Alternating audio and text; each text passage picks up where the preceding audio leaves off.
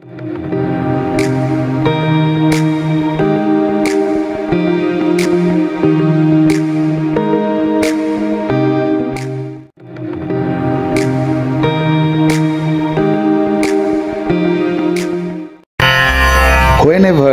education for Indian women is discussed, the name of John Eliot Drinkwater Bethune is remembered.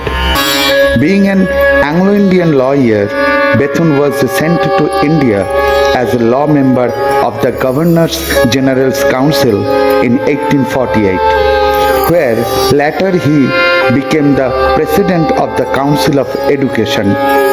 In 1849, Bethune founded an institution for women's education in Calcutta, which later bore his name and became famous as Bethune College.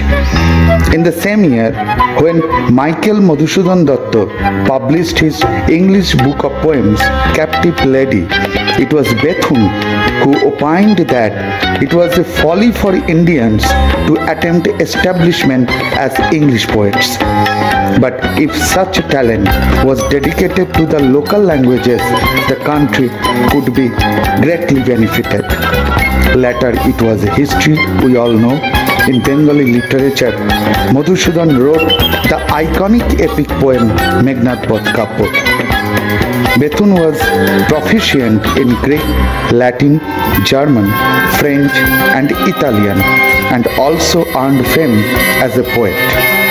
He was died an untimely death at the age of 50 on 12th August 1851 in Calcutta and buried in the Lower Circular Road Cemetery.